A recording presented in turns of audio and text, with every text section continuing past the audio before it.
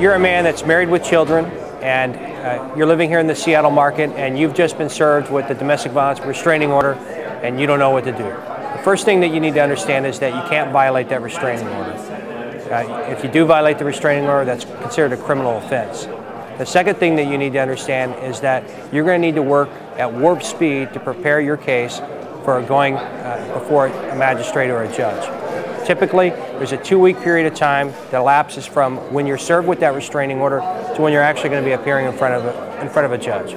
So what you need to do is gather what evidence that you have that's factual and written that can contradict the statements that are made by the petitioner in the Domestic Violence Protection Order. My name is Eric Engel. I'm with the Engel Law Group. You can reach me at 206-625-9800. Thank you for watching. I wish you the best.